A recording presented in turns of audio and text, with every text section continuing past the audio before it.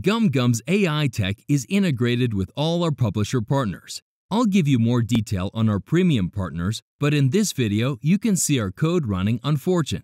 If you hover over the left section and click on the box icon, you can see our tech picking up not just the make and model of the car, but also that the car has LED taillights and a specific type of tire.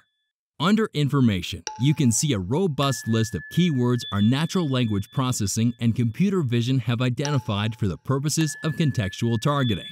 This allows us to differentiate between Infinity the car and Infinity the symbol, for example.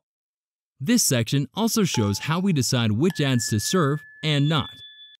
Under Filtered Ads, these are examples of advertisers on our platform where auto inventory doesn't align with their targeting.